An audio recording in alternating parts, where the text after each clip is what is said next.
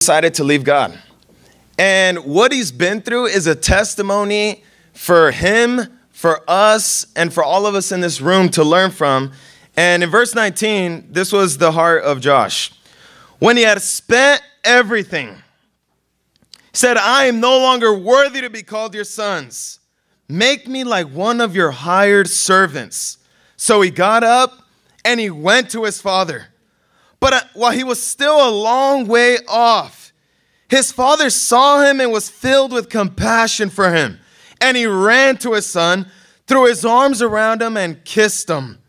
The son said, Father, I've sinned against heaven. I've sinned against you. I'm no longer worthy to be called your son. But the father said, quick, bring the best robe, put it on him, put a ring on his finger, sandals on his feet, bring the fattened calf and kill it.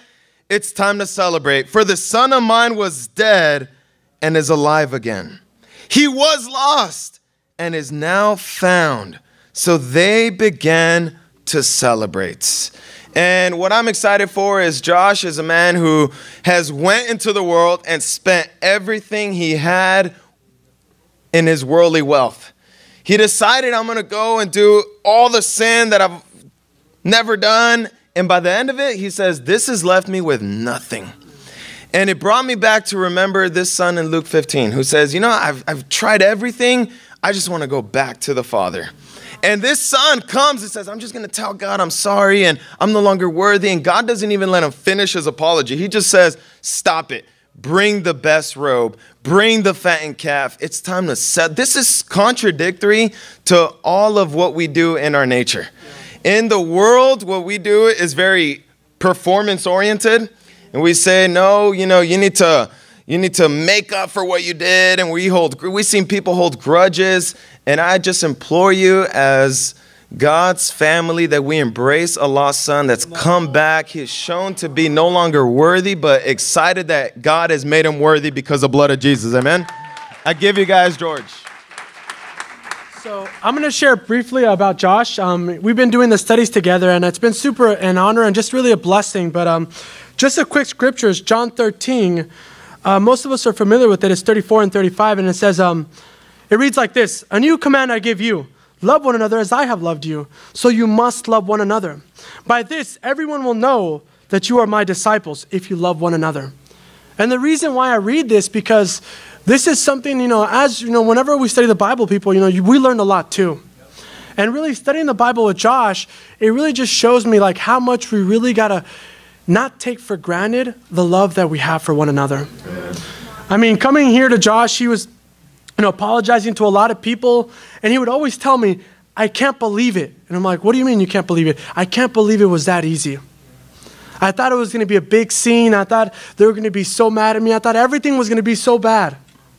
And every time he came around, he's like, I can't believe it. Like, he just was blown away by how much the kingdom loved him. And he was blown away by how much really God loved him. And reading the scripture really reminds you of you coming in. It really reminds me and all of us to really just be grateful, to understand like, wow, this is the kingdom. God does love us. And there's no other love like this. I'm really grateful for you, Josh, to come back and really just to see this love. And I know you're going to love God's family like this. So I love you a lot, and I give you guys Josh. So my name is Joshua. I was baptized at 15 years old. I was baptized, Gordo baptized me. And it was hard, definitely as a teen disciple. And then I got to campus and I fell away about 8 months ago. 8 months ago. And the first, backstory. There was a sister in the church, and I ended up falling away with her. We ended up dating in the world, and you know how that goes. It didn't end up working out, and it's hard. It's definitely hard. But as soon as we broke up, you feel that void. You feel that void in your heart. You feel like, wow, I'm by myself. Because when I left, I had that person to rely on, you know? I had that person, and when I was in the church, I had the church to rely on. You get D times, you get family time, and when I didn't have those things, that was in a span about 2-3 weeks. And I could say those 3 weeks were probably like the darkest times of my life. I grew up as a Kingdom kid, so for the people that don't know that, I grew up in this church. I was pretty much born into it, you know.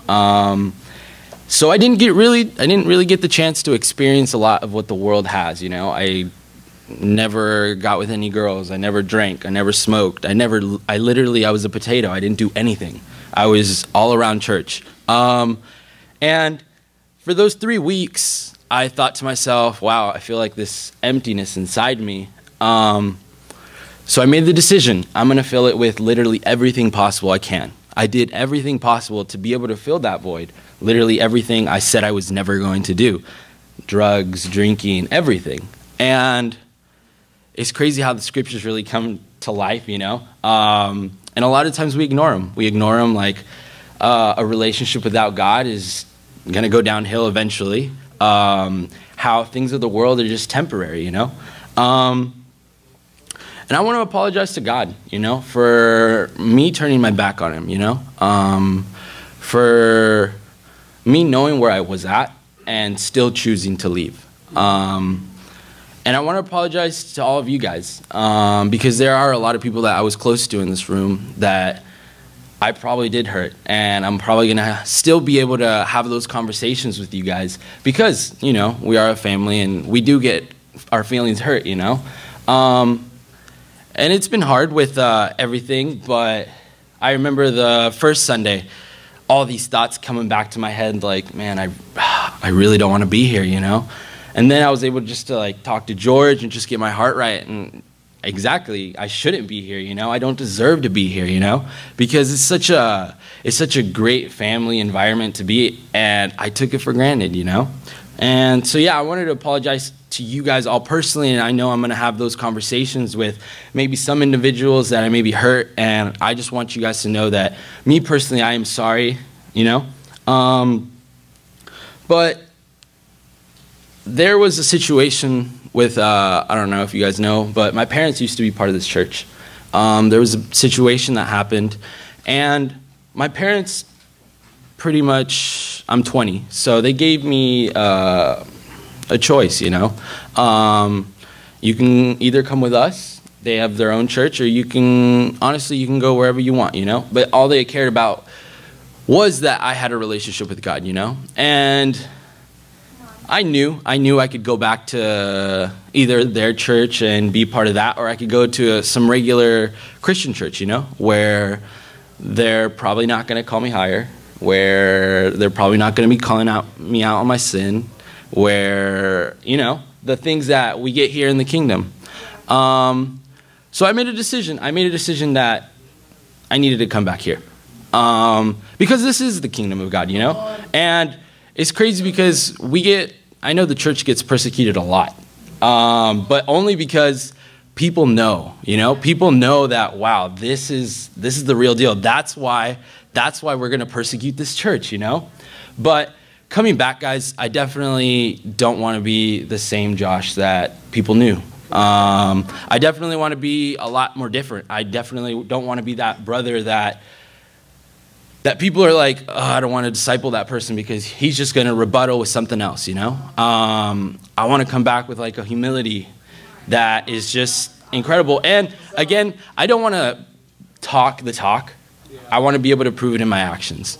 But guys, I love you, and I'm glad to be back. Let's stand on up and embrace Josh back into the family with "We love you with the love."